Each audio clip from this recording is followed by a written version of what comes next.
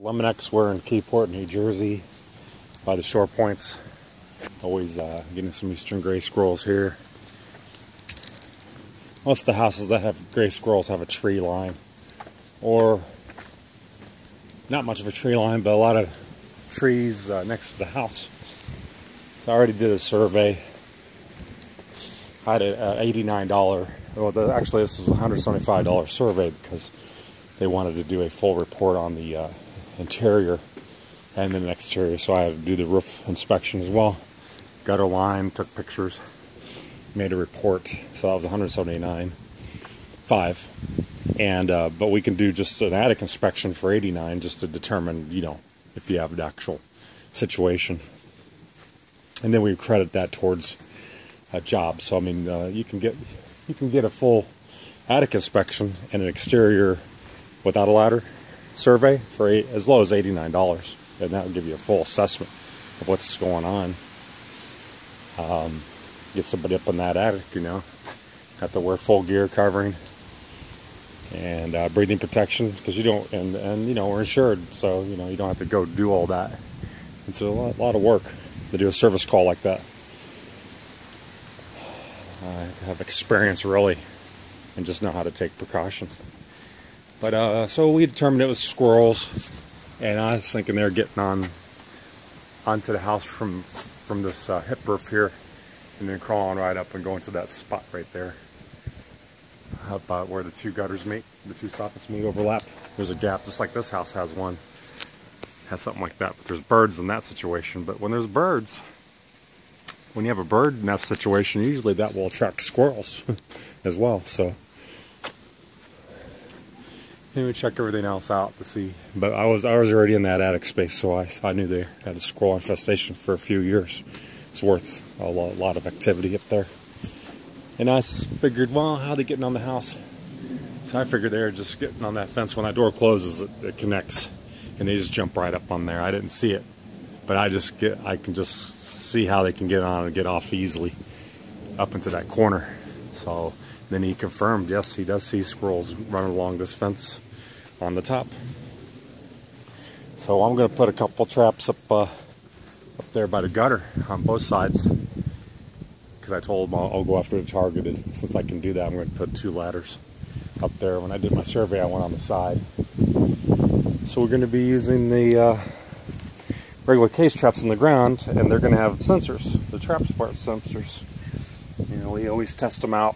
Every time we put it on there, we put the transmitter in a central location so it can communicate with the GPS, with the satellite signal, just like a cell phone. It's exactly what it is. It's actually a cell phone signal. It has its own phone number. And so these transmitters, they ping to the main transmitter. They're sensors. They ping to the main transmitter up to 100 yards. And it's a mechanism. So when the trap door shuts, it pulls a trigger. And then I know this house had a capture. So we don't leave, you know, we don't have to worry about checking the traps twice a day. And so we know right away. If we caught something at this house, so I know to come right away, get priority. And so far, so good. Majority of the time, the squirrels are definitely viable. They're alive. They're not compromised. And then I can give them a safe relocation. Just give them some water if it's a hot day. That's why I like catching them on the ground. They have a longer, easier success rate than if you trap them on the roof. We're going to do a temporary trapping up there with the shelter covers we have on other YouTube videos. How we put the traps in enclosures. This is to shield them from sun and rain when we put them on the roof. I might catch I could catch skunk, and I could catch groundhogs with these traps. I can even catch cats. And we follow the same guidelines. I do take them away and relocate them at the end of town, even though they're not the target animal, but they mess with the traps. So that's the chances you take when you put the ground traps down. But I don't have to worry about it. I know I did a capture, so we'll bring the right truck that we know we're doing relocation of an animal, so we bring the right kind of vehicle, because we don't bring our van for that. Here's another sensor. We just anchor them in the ground. You can also put the trap on, we have some videos on our main website that you can actually install the trap, the sensor right on the trap, but I believe that messes with the mechanism, and we've experienced some faulty setups with that, so I've been anchoring them into the ground where you could tie them to a fence or anything, even a big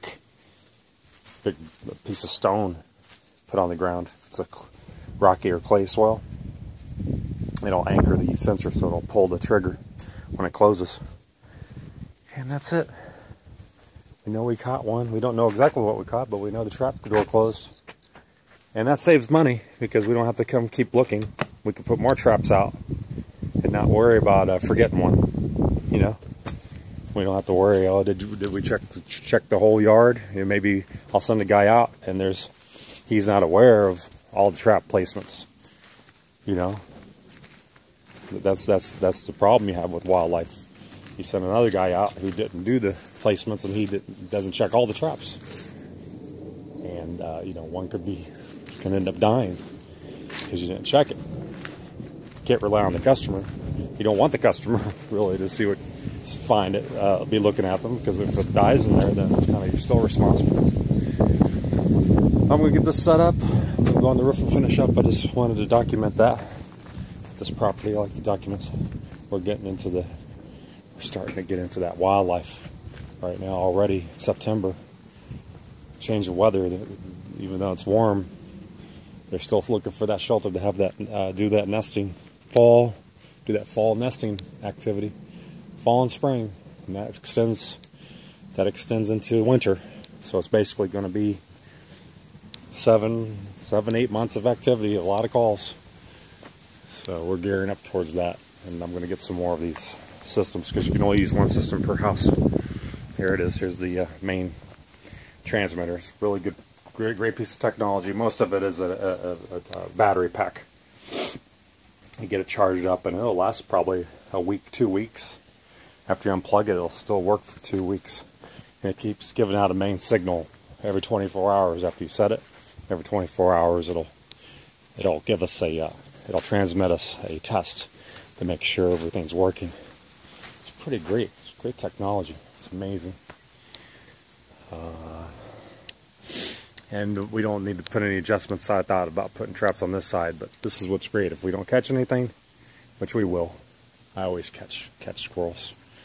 We can always make adjustments, put additional traps around the property, or usually this happens when you have groundhogs and skunks, den animals. If they're not necessarily on your property, coming from a neighboring property, and they're not going into the traps, you set out more traps. That's the only way to really trick them, is to put more traps and keep making adjustments. Because some of these animals work at nighttime, so you have to really put them close to their runways. Well, I'm going to close this up and get finished. This is a Sunday. I work. It's great. The reason why I work weekends Sunday. The reason why I work weekends is because you could get a lot more done on the weekends than the weekdays with the traffic and the rush hour and everything. And it gives us more time for our clients during the week when there's a rush, and also we can get a couple more calls a day because we did our weekend work. And you give the customer being on call 7 days a week is just great. It's just awesome. Don't have to worry about don't have to worry about disengaging our animal traps when we have somebody on call. We don't have to disengage these traps, because if we're not in town, we can't rescue them, right? So that's what's really good about having our Trap Smart motion sensor. It's not motion sensors. We do have a motion sensor program, but that's for something else. That's just to check activity. It's very temporary. It's part of our diagnostics. This is one, some companies will go as far as putting a camera, but I mean, that's just too much. They charge for that, and that's why we just do what we specialize in: structure infesting wildlife, and it's pretty standard. Just confirm it and go for it. and that saves you on that diagnostic money. We do it as low as $89, and we put that towards the job. I mean, it's a good deal. And then you have a template. So if you were shopping around, you know exactly, if you had a company come up behind us, you know if they're lying, because we already gave you our report.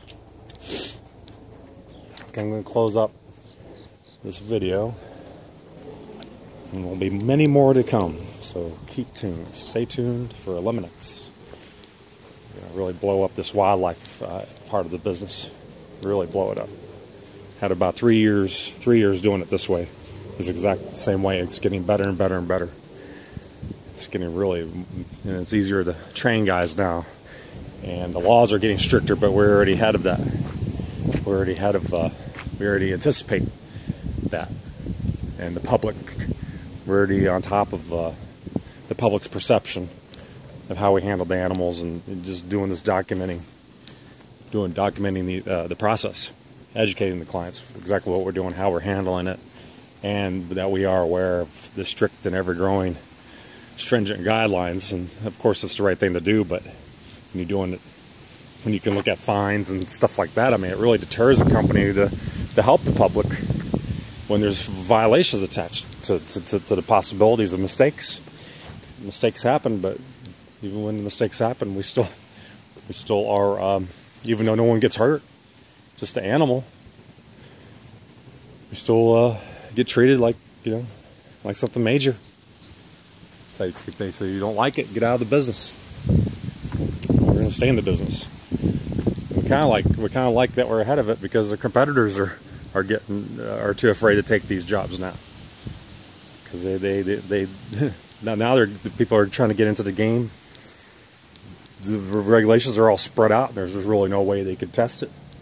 We did a lot of trial and error, and so we know. So if you try to get into this wildlife business late in the game with all these restrictions and guidelines and everything, it's better not to take it on. It's too much to be involved. And I can recommend like 2 or 3 companies that I know for sure. Not going to rip you off, going to do a good job. And they're my competitors, but I mean, I'll recommend them if I feel we have too much on our plate and you need something done quickly.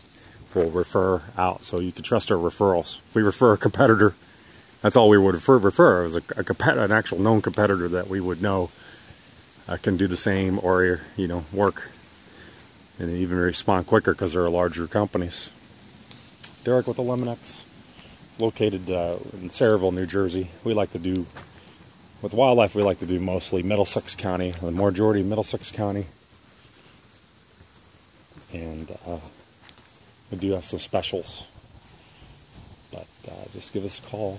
We'll take it case by case. Have a good day.